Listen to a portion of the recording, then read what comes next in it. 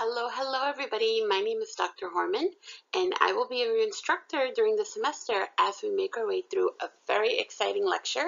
This is molecular and cell biology.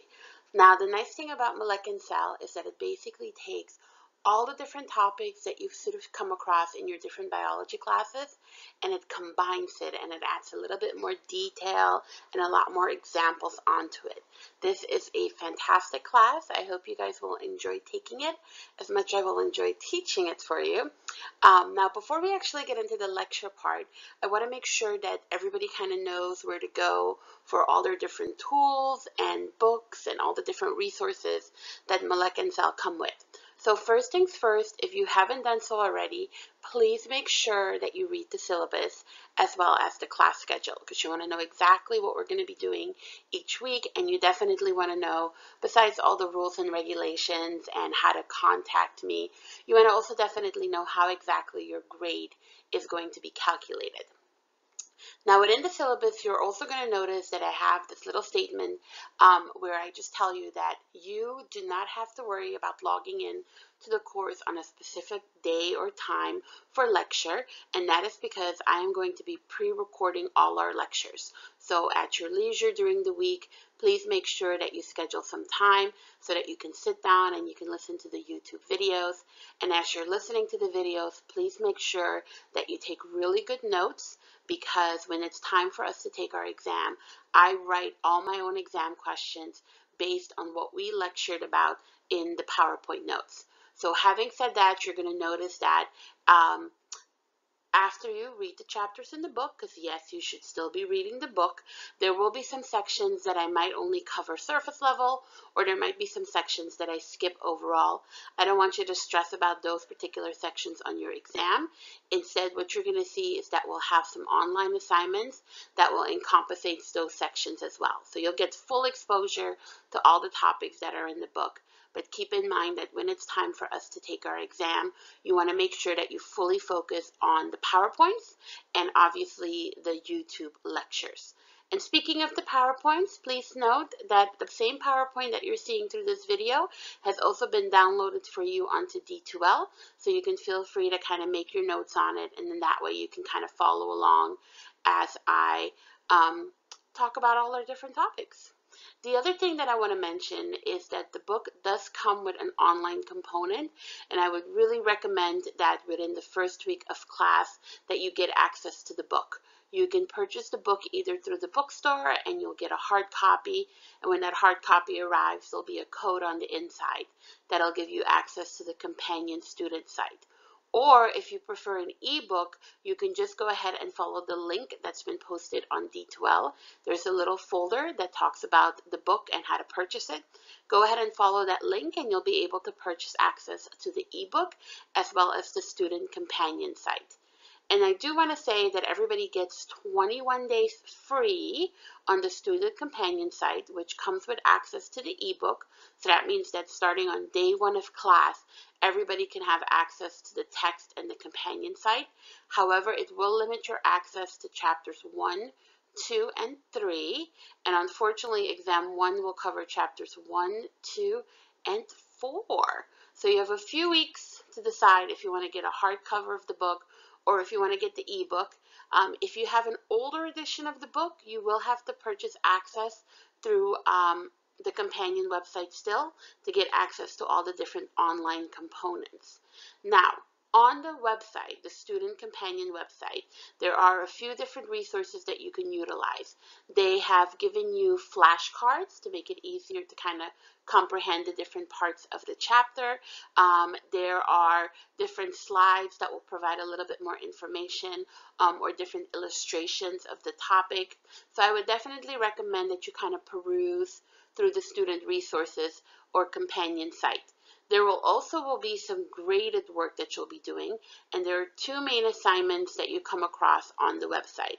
One of them is what they considered a pre-reading assignment. So before you kind of like peruse through the chapter, or I would actually say after you peruse through the chapter and taking a look at the notes, there are some questions that will pose to you to kind of see where your knowledge lies. I would actually recommend that you do the questions after you do the chapter, just to kind of test your familiarity. These pre-assignments are completely optional. They do give you a point value of 1 point, and that's because I have to put in a point value for the assignment to be valid. But that 1 point literally means nothing to your grade. So they are completely optional and they can't really affect your grade. Then there are going to be what we like to call our post-reading assignments, and these are going to be little homework assignments that you're going to come across. You definitely want to make sure that you do those. They're called problem sets. Each chapter that we discuss will come with a problem set that will have about 10 to 12 questions that are posted on the companion website.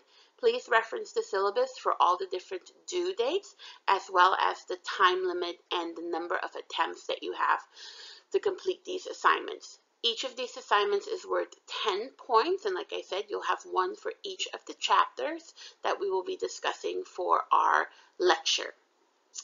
Now, the other thing that I want to mention, and I know my mentions are getting a little lengthy, is please keep in mind that just because we are not meeting face-to-face, I am still fully available for you to come and chit-chat and tell me about your concerns, your comments, and your questions related to molecular cell biology. In fact, what I've done is I've dedicated our original class time, which is Tuesdays and Thursdays at 9:30, to make them virtual office hours. So you can go ahead and during Tuesdays and Thursdays from 9:30 to about 10:50, feel free to just jump on D2L, click that little communication tab that's on the top menu, and find Blackboard Collaborate, and I will be sitting there in my virtual office ready for any of your chit-chat that you would like to have. If that time does not work for you, well then don't worry.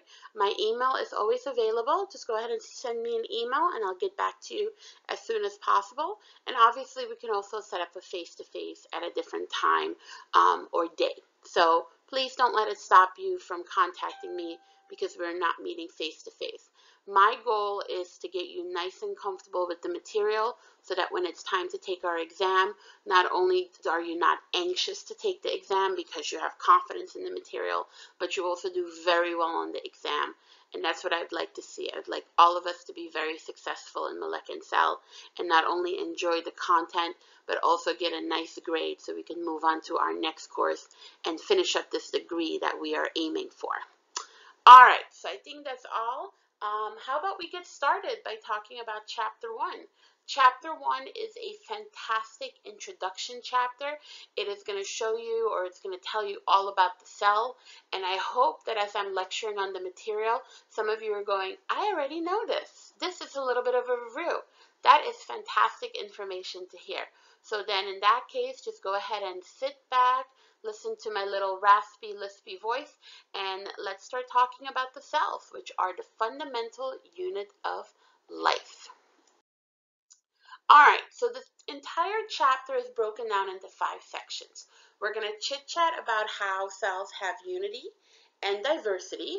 We're going to talk about the microscope, which was a huge contributor to a lot of the scientific information we have about what cells do, how they reproduce, what they actually look like.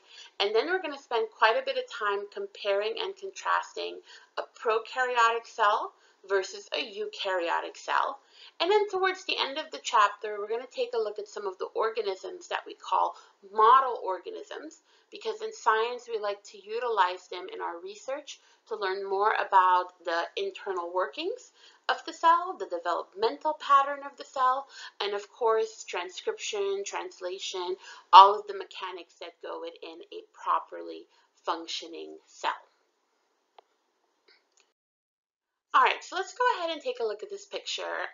This illustration from the book shows us the fact that cells come in a wide variety of shapes and sizes. Now, what we usually tend to see is that based on research, we estimate that there are about 100 million different species out there.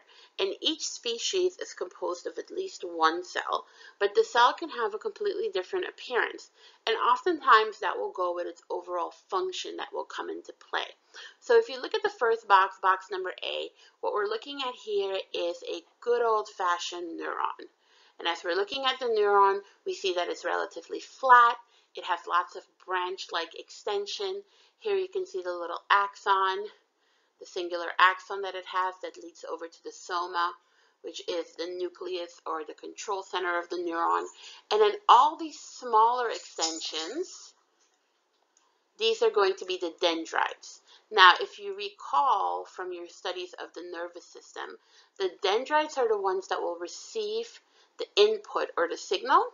That signal is then processed in the soma, center part right here, and then the mechanism of action is then expelled down the axon, and then these electrical signals are then sent over to their target cells. So for instance, you might recall from your neuromuscular junction how these neurons will work together with the muscle cells, and as the nerve signal comes down, it causes the release of acetylcholine, which ultimately leads to the muscle to get excited, and in its excitement it will contract. Picture B is one of my favorite organisms. It is a unicellular protozoa that is just very cute under any type of microscope.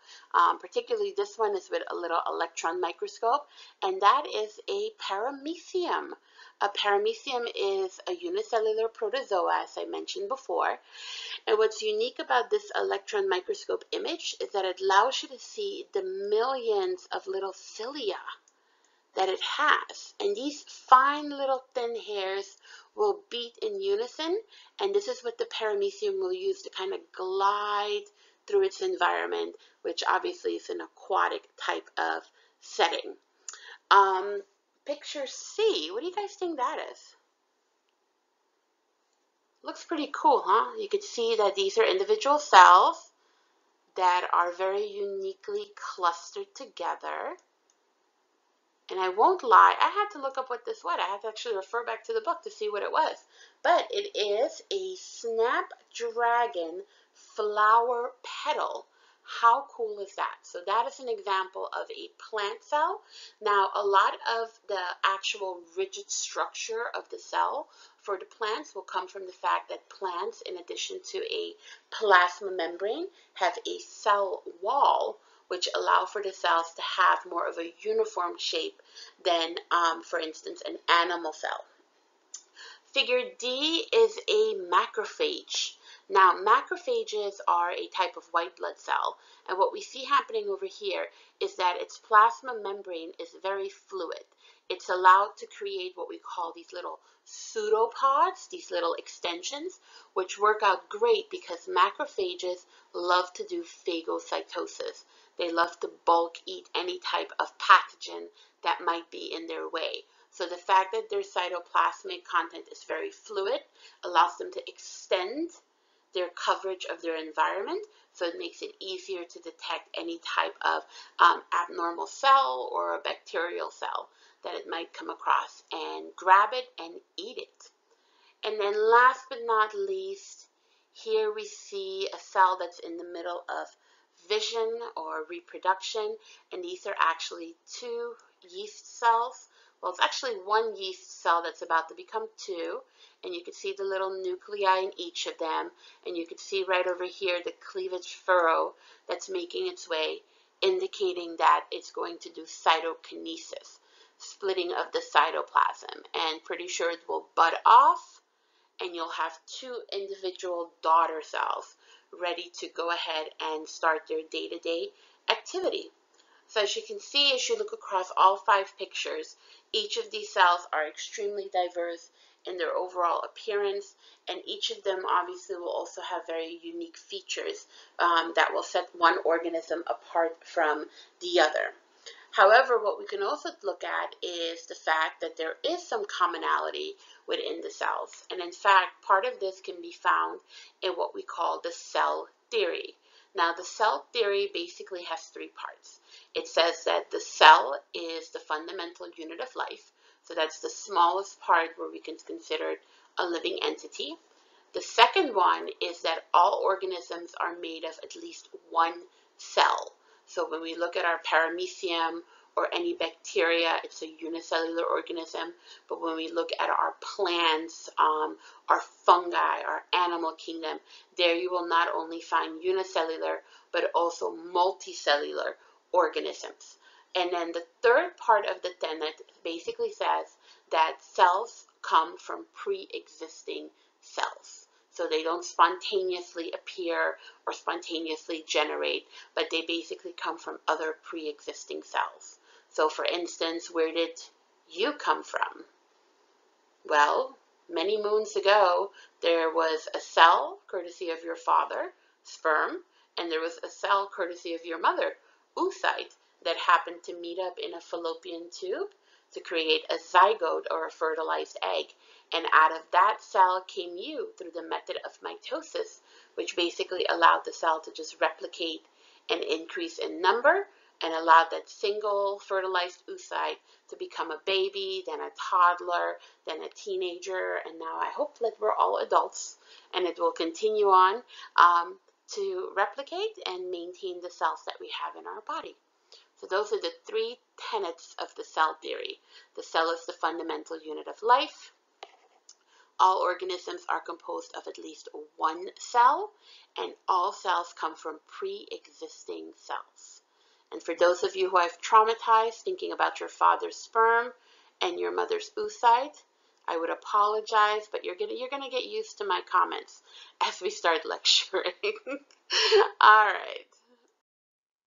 The next thing you want to think about when we take a look at unity and diversity of the cells is what we like to call the central dogma of science. And the central dogma theory basically says that whenever you look at a cell, it's always going to house DNA. And that DNA will always be able to replicate itself in a very similar pattern, whether we're looking at a bacteria cell or a eukaryotic cell, its replication pattern will be very similar. And that DNA will also have the ability to do transcription, which means that it makes a copy of a particular section of it and it converts it into RNA.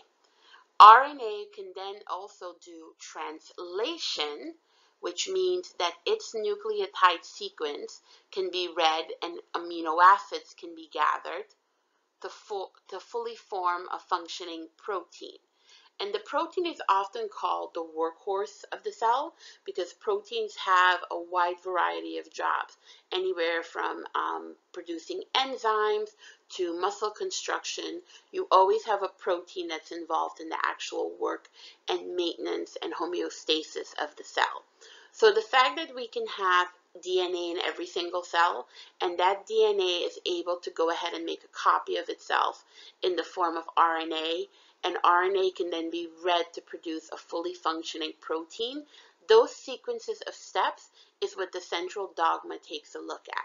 So DNA to RNA is transcription, and RNA to proteins is translation. We're going to have a whole chapter that will talk about location and steps and of course all the gritty detail of it, but for now just keep in mind that transcription comes before translation. In case you ever get confused, it's in alphabetical order, C before L, which means DNA to RNA to proteins. I also want to point out that anytime you look at DNA, regardless of what cell you derive it from, you're going to notice that very similar to RNA, they are composed of nucleotides. And the nucleotides are the adenine, the thymine, the guanine, the cytosine, and in the case of RNA, there's no T, but there is a U for uracil. And what we see happening is that all organisms have DNA and RNA that's composed of these quote-unquote letters. And the behavior of the cell will largely depend on which proteins are being produced. So that's something else that you want to kind of keep in mind. How about this one? It turns out that all living cells are self-replicating collections of catalysts, excuse me, I don't know what that was all about. Basically what we see happening is that it's a self-perpetuating cycle.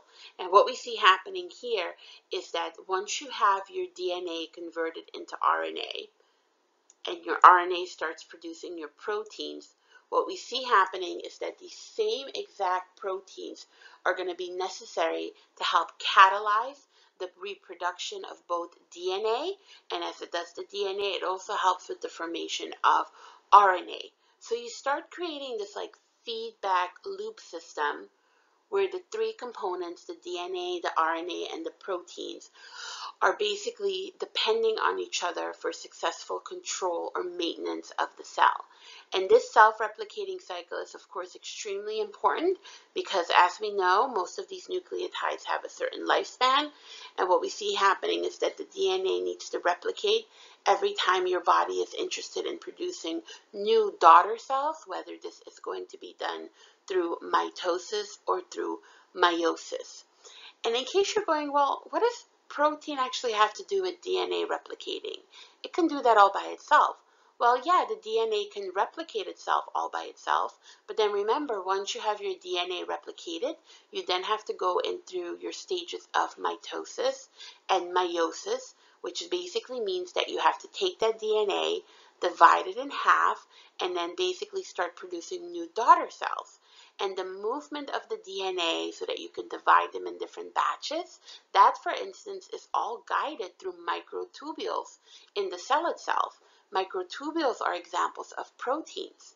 The other thing is that the entire cell cycle, so if you take a look at like prophase, metaphase, anaphase, telophase, the stages of mitosis, and if you repeat twice, meiosis, all those stages, the movement of the cell from one stage to the next, are regulated by cell cycle proteins that will determine when it's time for the cell to go from one phase to the next. So proteins really are the workers of the cell, and they will assist with the reproduction of DNA as well as the formation of new cells.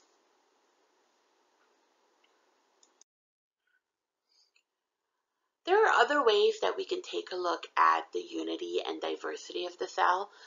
So here are kind of like three more things that you want to think about. Based on genetics, as well as if you take a look at evolutionary pathway and developmental pathway and behavioral pathways, it's been estimated that all cells have evolved from the same ancestral cell. And based on what we know about genomes, we're thinking about that first ancestral cell from a biology standpoint most likely formed about 3.5 billion years ago, and from there it kind of diverged into the wide variety of cells that we see today. And the ability for it to diverge is mostly due to the fact that as the DNA replicates, it doesn't always do 100% of a identical replication, because there are chances that you can develop mutations, which means that you start getting changes in the nucleotide. Now, a mutation can be good because it can allow the cell, for instance, to produce new proteins because it gets a different sequence of the A, the T, the G, and the C. So it can ultimately lead to the production of new proteins that actually make it better adapted to its environment, which increases its survival rate and its reproduction rate. It can obviously be detrimental because a mutation can cause different disease models. It can also shut down transcription or translation early, making the cell not as successful and thereby most likely not able to reproduce. And then mutations can also be neutral. A lot of the mutations that we see in the human genome tend to fall in the neutral category because they fall into pieces of our DNA that are not used for transcription and eventually translation. So even though you have a quote-unquote mistake, it's never noticed because we don't use it. It falls in a non-coding region. Another thing you want to think about that can create diversity is the fact that certain organisms, including humans, do sexual reproduction. When you do sexual reproduction, you create an offspring that's a hybrid, a mix of both of these DNA samples from the maternal and the paternal side. And that will often increase your genetic variation because they inherit their DNA from multiple sources. This part has obviously long been studied, and some of you might even recall it from your biology class, where you looked at things that our DNA will determine what adaptations we have, and adaptations make us either favorable or unfavorable in our environment.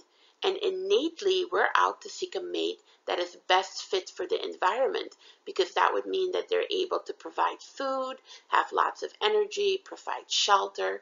So this, of course, falls under natural selection, which I know some of you like to call survival of the fittest, but it basically means with natural selection that on an innate level, so on a genetic level, we tend to find partners that will increase our chances of survival for our offspring.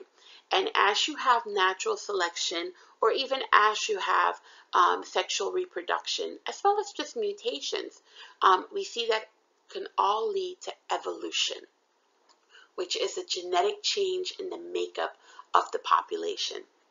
And as evolution occurs, it gives us a direct way of developing new subspecies and species that are genetically different from their original ancestral lineage. Genes can also provide instructions for the form, the function, and the behavior. That will all have to do with, we look at our genome, so our entire collection of DNA. What we see is that all our cells have the same DNA, but yet these cells will look different and behave different. And that will all have to do with what section of the genome is actually being utilized. So which genes, which piece of DNA is actually being utilized, what proteins are being produced within the cell.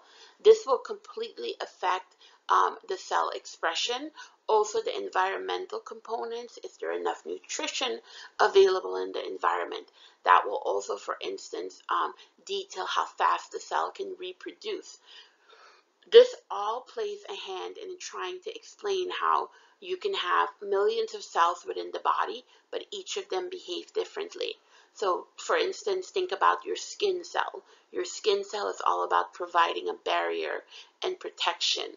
Whereas if you take a look at your kidney cell, that one's going to be more interested in filtering, making sure that you have enough water within the body. So each of these cells have DNA, and that DNA is exactly the same with its 46 chromosomes, but yet it's using different parts of the genome, I should say, to express different genes, and that will then go ahead and play a role in differential cell functions. The other thing, and we've kind of seen this in our picture before when we started our lecture, is that cells will have a will vary enormously in both appearance as well as in function. So there's lots of unity and there's also some diversity. And one thing I want you to think about is that as we have these little topics comparing and contrasting different cells, there are some things that all cells will always have in common, okay? All cells will always have DNA, and if you have DNA, you will have RNA, and if you have RNA, you can make proteins with the help of ribosomes. So DNA, RNA, ribosomes, and proteins. So those are four things that all cells will have in common. And then the last two items is that all cells will have a plasma membrane, or some of you might call it a cell membrane, because this provides the border that separates the inside and the outside of the cell. And the internal working of the cell, the cytoplasm, all cells will have that as well. So please keep in mind that there are 6 things that all cells have in common. We have our DNA, and you guys have to forgive me, I don't really know how to write with this mouse. DNA, we have our RNA, we have our ribosomes, that's my little I version. I'm going to abbreviate ribosomes. We have our proteins, and then we're going to have our cell membrane, which is the border of the cell, and then we have our cytoplasm, which is the internal working of the cell. So please keep those 6 items in mind that all cells will have. All right, so let's talk a little bit about the microscope. And I do want to point out that the book has a really nice table towards the end of the chapter, where if you want to kind of take a look at some of the scientists and hallmark events that led us to our knowledge of cells, it will basically, in chronological order, that little table, it will kind of explain and give you lots of different examples. Please don't worry about memorizing that table or the name of the scientist or the year. That's something you can easily look up. In fact, I didn't even put the table in the PowerPoints because I figured if you were interested, you would kind of find it in the book. So that's just a little FYI in case you want to get some additional reading done. I do want to mention about the microscope. And the first microscope came around the 17th century. Usually Robert Hooke and Antony van Leeuwenhoek are credited with making the first working light microscopes that basically used glass and light to reflect on an item. And what the microscope did is it magnified, obviously it made the object larger, and it also provided resolution, which is kind of clarity of the image. Now, when the light microscope was discovered, that was one of the first entities that actually aided with the discovery of cells as well. In fact, the story goes that Robert Hooke took small little shavings of a cork, stuck it under his little homemade microscope, which depended on light for magnification, and when he looked at the cork shavings, he saw these small little compartments. And he named those compartments cellula, which is where we derive the word cells from. So based on being able to magnify these different objects, they were able to see that there are these like smaller structures that work together and to form this object. And that is then where the discovery of cells came from. The other thing that you want to think about is that there's a wide variety of different microscopes. The light microscope is the most popular one. It's also the cheapest one because, like I said, it uses light for reflection and to increase the magnification and the resolution. And in fact, what you can do is you can go ahead and take a look at the illustrations on the PowerPoint.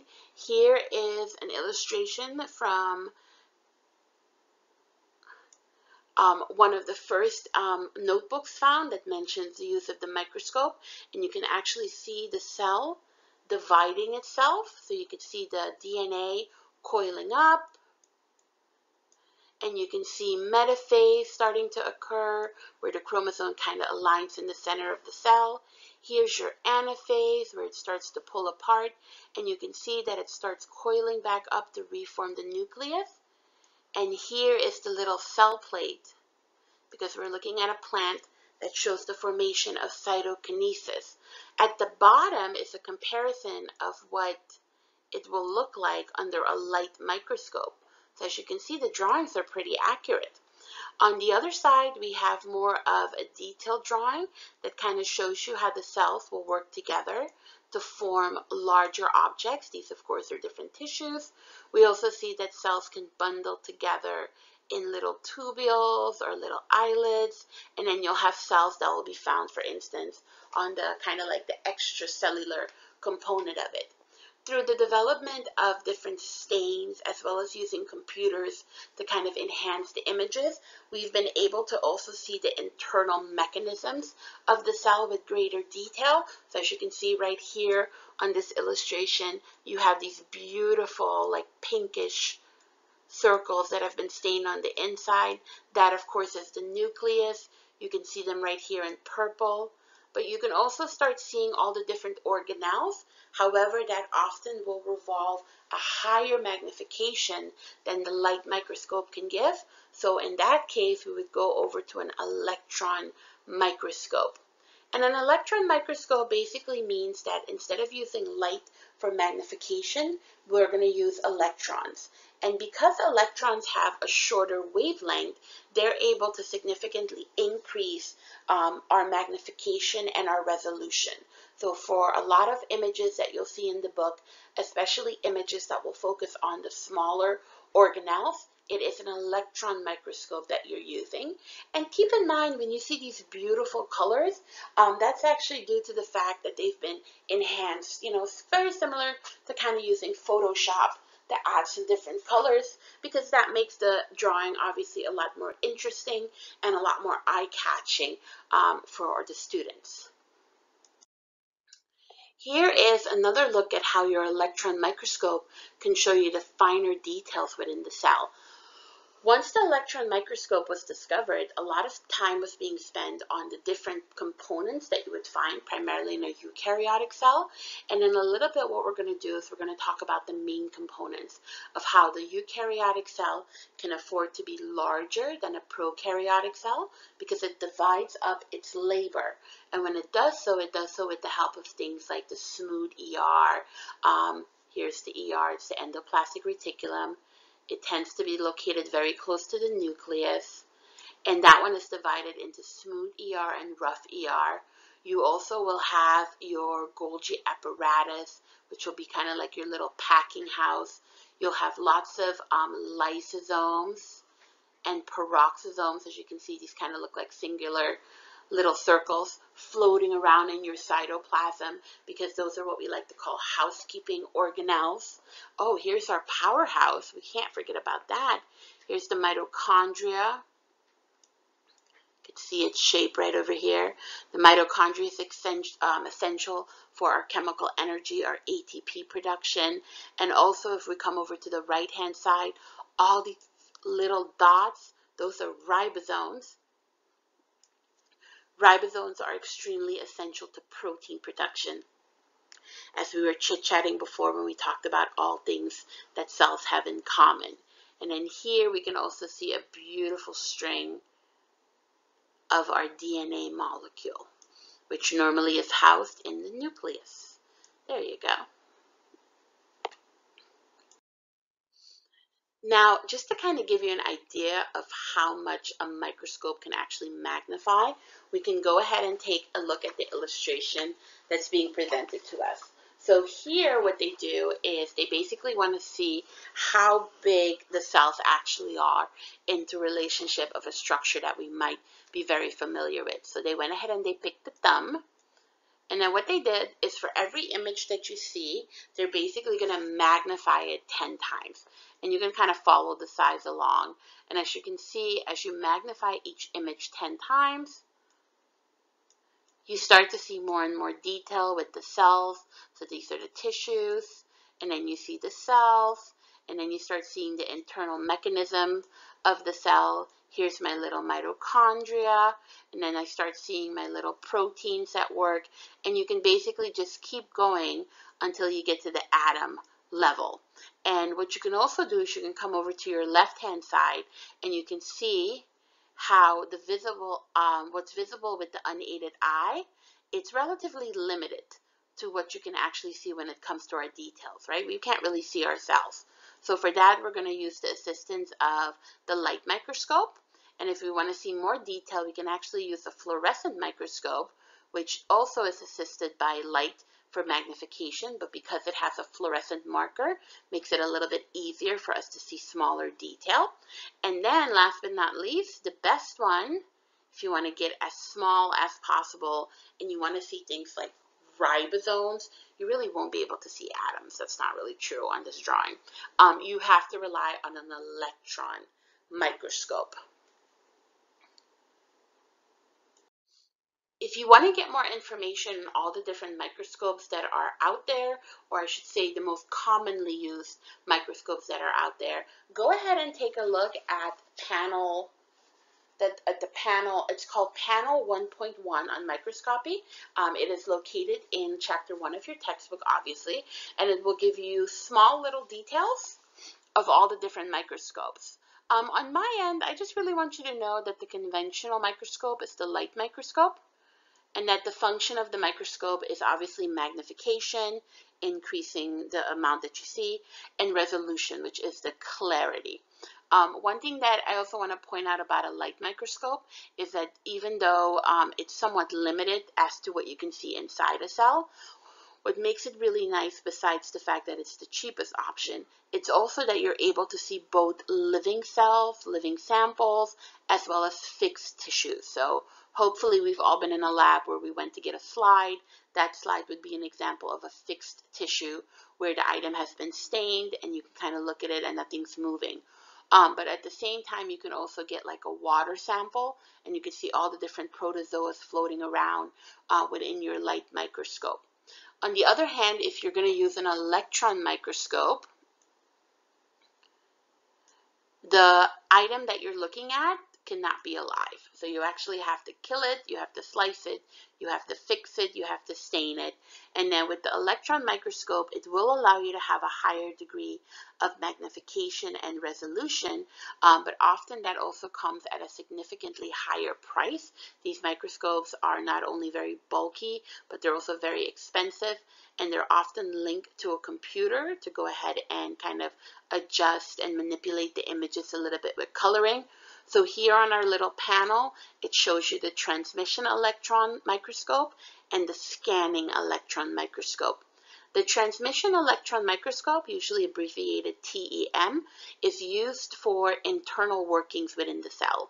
So in part 2 of our lecture for chapter 1, we're going to take a look at the different organelles I was mentioning before, the rough ER, the smooth ER, the mitochondria. Whenever you see those images, those are courtesy of a transmission electron microscope.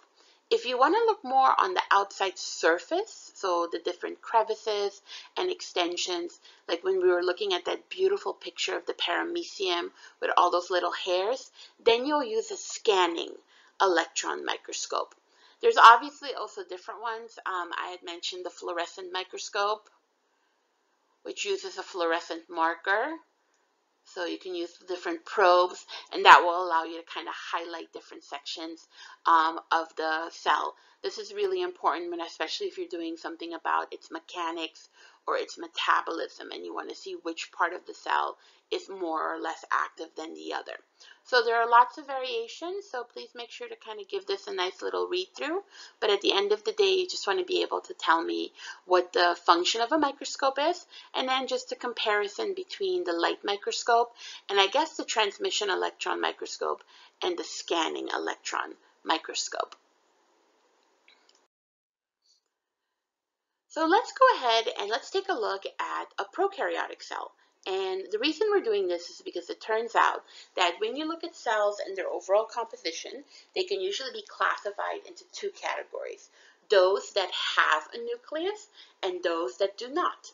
The ones that do not are called the prokaryotic cell.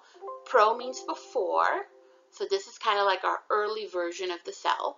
Prokaryotic cells are the smallest cells. They are very simplistic in their overall structure. However, they're also the most diverse and numerous cells, and they're by far the oldest cells, especially when you compare them to a eukaryotic cell. So don't let their simplicity fool you. They've been around a lot longer than we have. Prokaryotic cells used to just kind of be clustered together in one big category, and we used to say, oh, that's where all bacteria is being housed. And then what we see is that with genomic development of different techniques and being able to sequence DNA, we started noticing that not all prokaryotic cells are created equal. So eventually that led to the division of our bacteria into two distinctive domains. You have the bacteria cells and you have your archaea cells. The archaea cells are the oldest ones. They're probably estimating that these were some of our ancestral cells, and most likely they basically split from bacteria billions of years ago. Because from a structural aspect, if we look, for instance, at things like their composition of their cell membrane, archaea have very little in common with bacteria. They actually have more in common with eukaryotic cells. Either way, archaic organisms are unicellular organisms. They are prokaryotic, meaning that they don't have a nucleus. Obviously, they have DNA, because all cells have DNA, and some of them can be found in what we call extreme environments. So a lot of times you'll read about that they're extremophils. So you'll find them in areas like hot water springs, anaerobic environments where most living organisms can't survive. You can find them in like volcanic areas with extremely low pHs. So they love these extreme environments. But there's also been some samples that have been found in quote-unquote normal environments, including our oral cavity. So just a little FYI. Anyways, back to the bacteria we go. Bacteria are unicellular, and what we see happening is that even though they're one-celled organisms, they do tend to cluster together, so they'll interact with each other. And what we see happening is that usually their cell is composed of three different shapes. We have our spheres. Now some of you might call them cocci, which is completely fine, but these are the circular types of bacteria, and as you can see, they can interact with each other by clumping together.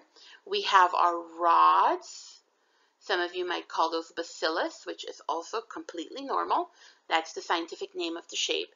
And then you have your spiral cells, or the spirillums, which kind of look like little corkscrews underneath the microscope. So they'll have a unique little like ribbon type of turn that they'll come into play. Now on your right hand side, you have good old-fashioned E. coli. E. coli is a widely studied bacteria. You can find it in a lot of places, including our gut. And what we see happening in our picture right here is the lighter stained area. That is the DNA that the E. coli is housing. The DNA of a prokaryotic cell is usually put in what we call a nucleoid. And a nucleoid is just kind of like a little housing mechanism.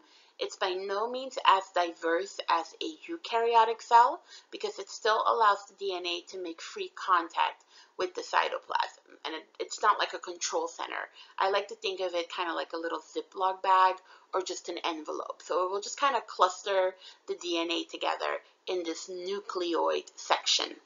Also notice on your drawing that they went ahead and they did label the plasma membrane, which is the border, that's what all cells have, and then also the cytoplasm, which is the internal workings of the cell.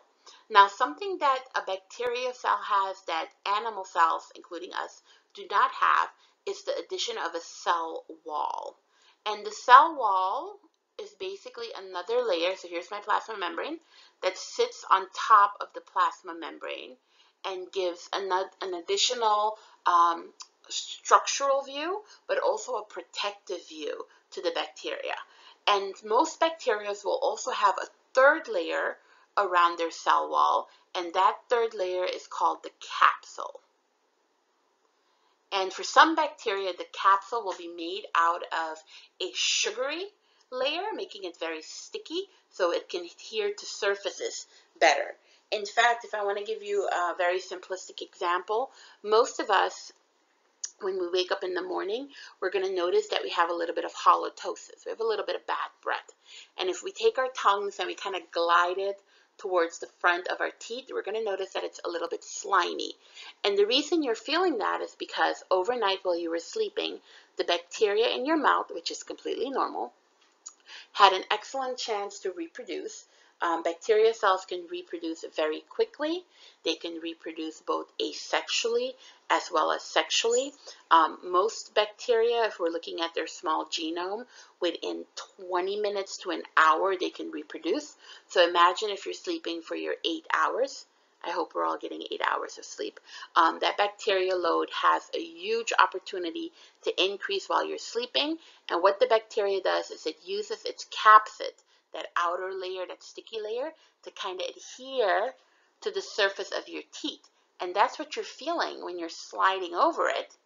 Now don't panic, because hopefully a lot of us will brush our teeth, right? So as you're brushing your teeth, what you're doing is you're mechanically removing that capsule layer so the bacteria falls off, and afterwards your teeth are going to feel a lot cleaner than they did beforehand.